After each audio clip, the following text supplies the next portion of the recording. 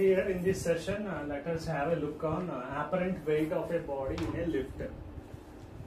See,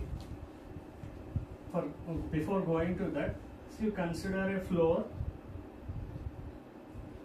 On that floor, there is a body placed on the floor. So, a body is having some mass m. So, the downward force applied is mg, as it is pulled by the earth downward. So, that is mg. And if this mass is balanced on the floor, that means how it is able to be on the floor, that is due to the floor, as the mass is pushing the floor downward, the floor is also pushing the mass upward, that is also mg only.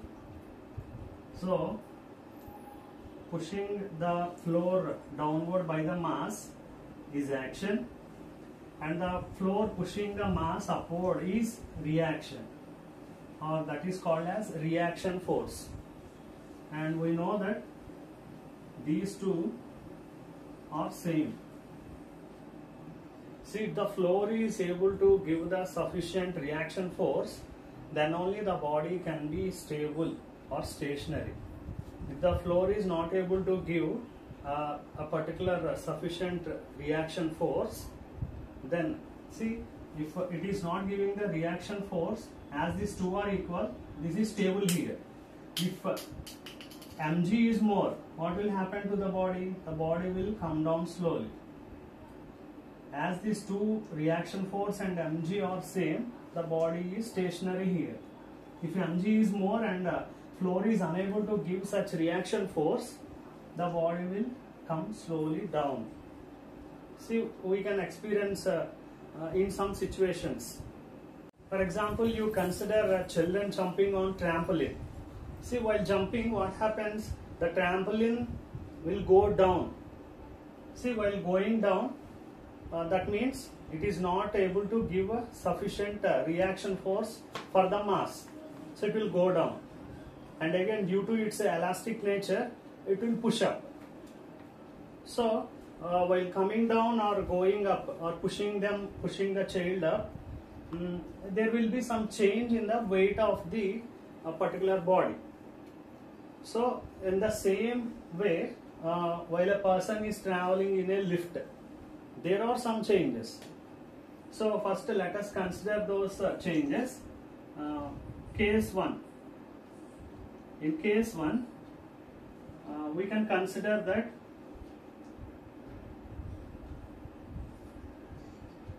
lift or elevator at rest, or it may be at rest or it may move with uniform velocity. Both are same cases, rest or uniform velocity. So consider a elevator and there is a mass in the elevator. So mass m, and as we are saying the lift is at rest, so that means it is stationary, and this mass is applying some force on the surface of this elevator towards down, that is mg. As it is applying some force downward on the lift also will give a sufficient reaction on the body, that is reaction force R. So, as we have discussed it before, and here we are talking that lift is at rest, that means acceleration is also 0. If acceleration is 0, the net force is also 0. That means, see here, as these two forces are same, what will be the reaction force? Reaction force R minus mg. See, reaction force is upward and mg is downward, is equal to, see, the net force F, that is 0. That means it is 0. R minus mg is 0. then we can write this as R equal to mg. R is equal to mg. This is the weight when the lift is at rest. When the lift is at rest, the reaction force is equal to our weight. That means our actual weight will be showing on. And let us consider case 2.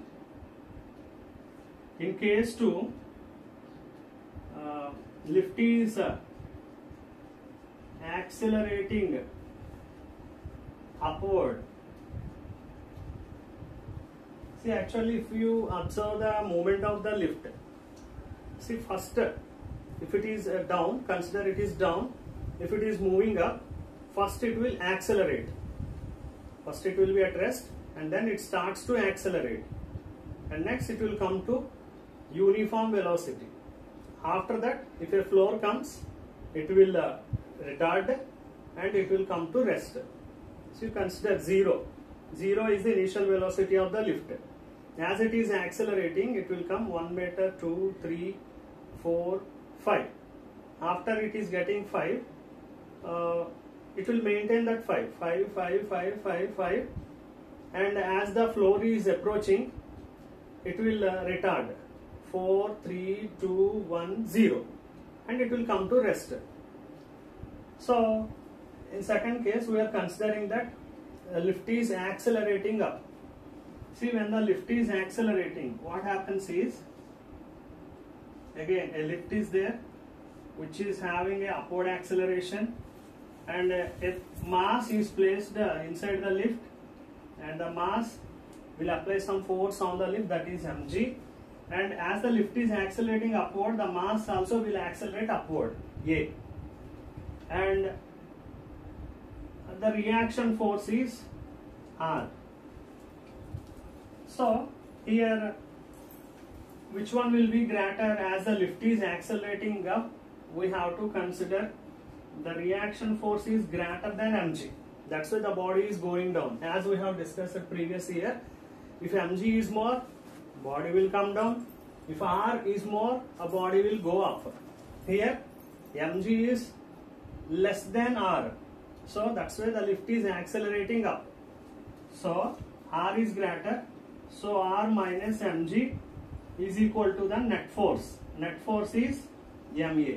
F equal to ma. Reaction force R equal to mg plus ma. So reaction force R will be, if you take m common, g plus a. See, and if you consider here, when it is at rest, reaction force R equal to mg. That is our weight. And here R equal to mg plus ma. That means our weight will increase. Our weight, and it is having something more than that. So that's why our weight will increase. In this case, our weight increases. Here it remains same. If it is lift is at rest or moving with uniform velocity, weight remains same. If the lift is accelerating upward, the weight increases, or our weight increases. And in the same, if you consider case 3, lift is accelerating downward. Lift is accelerating downward. So again, consider a lift. A mass is placed on the lift, and now the lift is accelerating downward.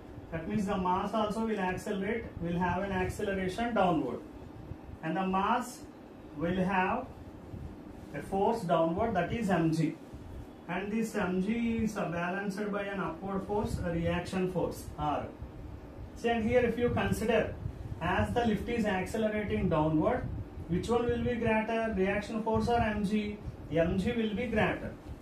That means mg minus R is equal to net force ma, or this can be written as reaction force. To find the reaction force, R equal to mg minus ma.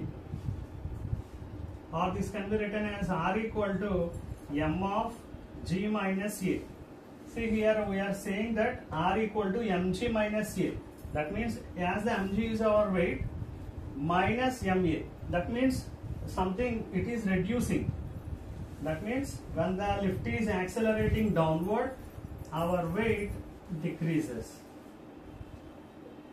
See, in the same way, in some situations like bungee jump, if a person is jumping from heights, bungee jump, so he will feel this. What he will feel? He will feel weightlessness. That is called weightlessness. Why this weightlessness takes place? As he is jumping from heights, the acceleration of the person will be equal to this small g. We know the small g value is 9.8 meter per second square. That means reaction force R equal to, he will have some mass m and this g, that means 9.8, and acceleration of the person will be equal to 9.8. 9.8 minus 9.8. So R equal to m of 0. So the reaction force will be 0. As the reaction force is 0, the person have weightlessness. He feels weightlessness. See, whenever we are existing on the earth surface, almost all the situations, while standing or walking, we are pressing to the floor and the floor will press us up. Or if you are sitting in a chair, we are applying some force on the chair, chair will give the upward force. If you are sleeping on a bed, we will apply some force on the bed, bed also will give the same force towards. That means every time any object or anything is pushing us up, floor, chair, bed. But while jumping or jumping from heights or like bungee jump, no one will push us. That means our reaction force will become 0 and the weightlessness takes place. And these are the three cases for apparent weight of a body in a lift. See here we'll have our actual weight. If the lift is at rest or moving with uniform motion or uniform velocity, but if the lift is accelerating upward or coming downward, our weight changes. While lift accelerating upward, our weight increases. Lift accelerating downward, our weight decreases.